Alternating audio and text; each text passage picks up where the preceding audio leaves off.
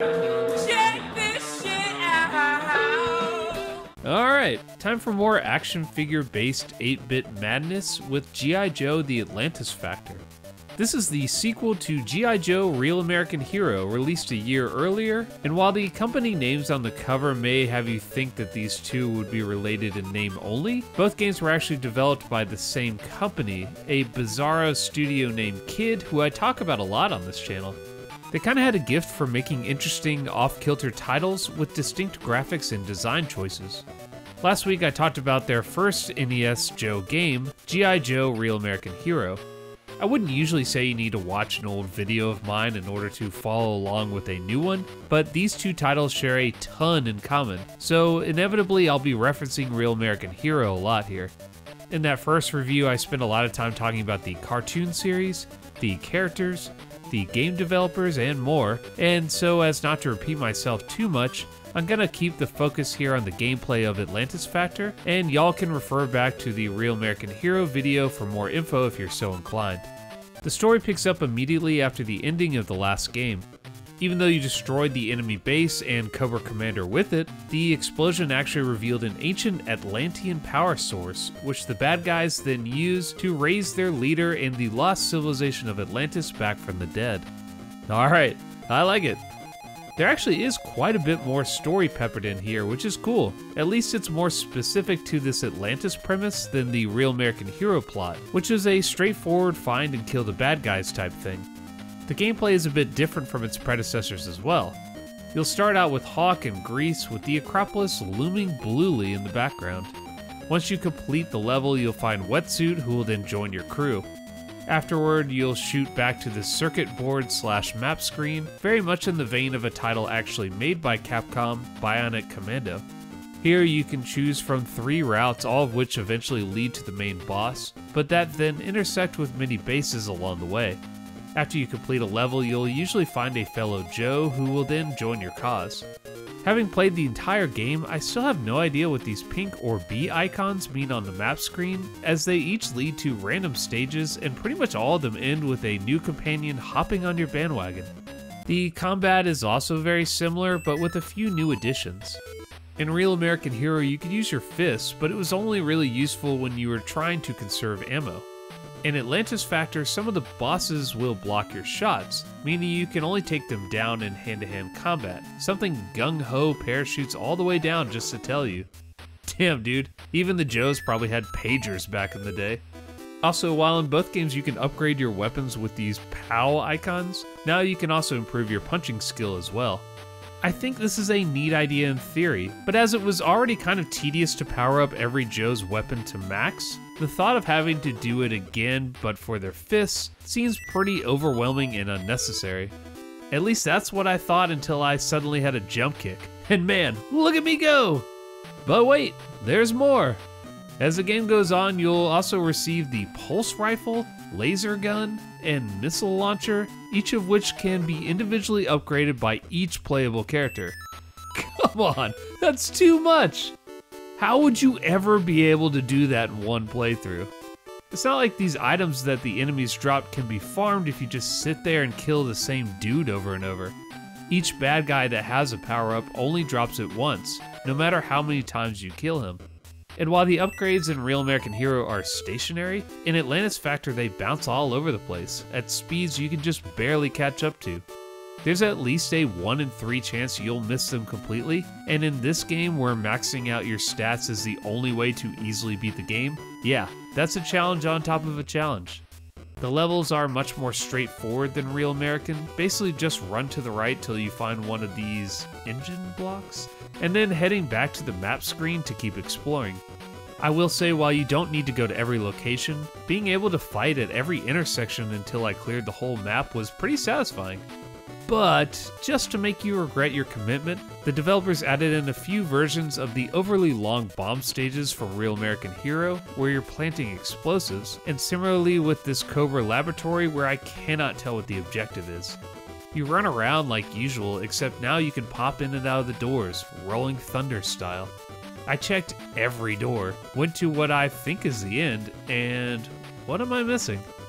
All of these rooms are empty. Well, it turns out I missed one. Yes, one of the 50 doors on this level gives you a cutscene explaining that Snake Eyes is being brainwashed. God. This is the most tedious experience, far greater than any of the aforementioned bomb-setting mazes from the OG Joe game, on par with the first level of Dr. Chaos in terms of excessive door opening. The boss fights are pretty bland compared to Real American, each of them taking place in these identically designed layers with varying colors. However, the sprites themselves have a lot of neat movements and actions that remind me of the bosses from Zen the Intergalactic Ninja. Also, when they die, they do this strange blocky radiation thing that erases the background as it spreads out. It's not the most impressive graphical effect I've seen, but there's something really unique and funny about this to me. The new Joes aren't just for show either, each of them has a unique ability that comes in handy in various locations.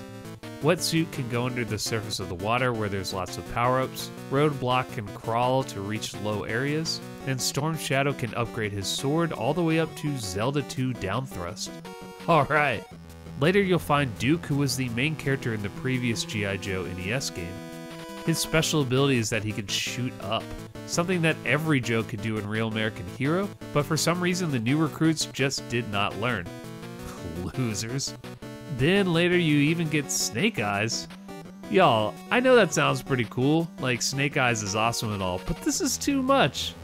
Now I've got 6 people to swap between, with 5 upgradable weapons to max out for each of them, and when you pick up these late game additions, they suck. Just weak weapons and no health. Like Snake Eyes only has 2 bars. 2! I love the switching characters mechanic in NES games. I talk about it all the time. But here they overuse it to such a strong degree that it almost makes me wish I was only playing as Hawk this whole time. Some of the Joes you recruit can't be selected, but instead pop in to assist when you press select and up.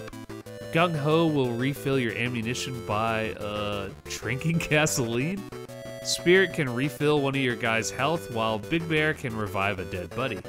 I'm really unclear why these helper dudes are depicted as being so comically large compared to your regular character. Is this some kind of weird baby fetish I don't know about yet? When I first played this game, I was confused about the character select and thought you could only pick one Joe at a time. Turns out that I just didn't understand this menu fully, and you scroll between them with select and add them to the squad with decide. This means that you can take between 1 and 3 Joes on a mission depending on how confident you're feeling. Atlantis Factor looks and plays very similar to Real American Hero, and without knowing all the programming details, I'd assume it uses the same game engine. Even the sprites for Snake Eyes and Duke look identical. And I point this out because not only does this not really feel like a whole new game, it kind of also feels like a lazy effort overall. Beyond the reused enemies like the hilarious Cobra Buzzbore, the developers also recycle stages like the aforementioned boss levels, and damn, how many times am I going to be exploring these same ruins? Also, for the weapons you're equipped with, the game gives you so little ammo, and as such you spend 90% of this experience punching enemies either to conserve bullets or because you ran out and have no option. Not only is this annoying because you can't upgrade the weapons unless you have ammunition first, but the game is also designed to be incredibly difficult to run through Fists of Blazing. There's just too many areas with hard to reach enemies that shoot hard to avoid projectiles. This in turn makes Storm Shadow the most valuable character, as his regular fist attack is a projectile flying off his sword. That is pretty cool. Atlantis Factor is not a bad title by any means. Everything I would say about a game to rate its quality is here, from music to controls to graphics to gameplay, and in a vacuum I could definitely see how if you owned or rented Atlantis Factor back in the day, you might rate it highly. But considering that video game sequels usually improve on the game they're following, that makes this a huge disappointment, as nothing I can think of is made better here. The only real improvement is the map screen, which is a nice touch, and the additional characters and weapons, which seem great in theory, but are often more trouble than they're worth. And in general, this game is just kind of boring. The levels are often mindless collectathons, where you slowly kill one enemy at a time, and swap between either your guns or your Joes in order to maximize whatever power-ups emerge from their corpse. As such, everything moves so slow.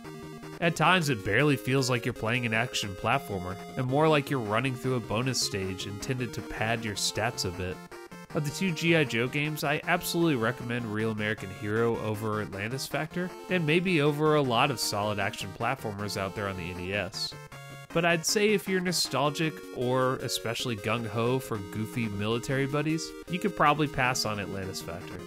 Big shout out to my buddy Chad, who's been a longtime subscriber and commenter on this channel, and who recently joined my Patreon.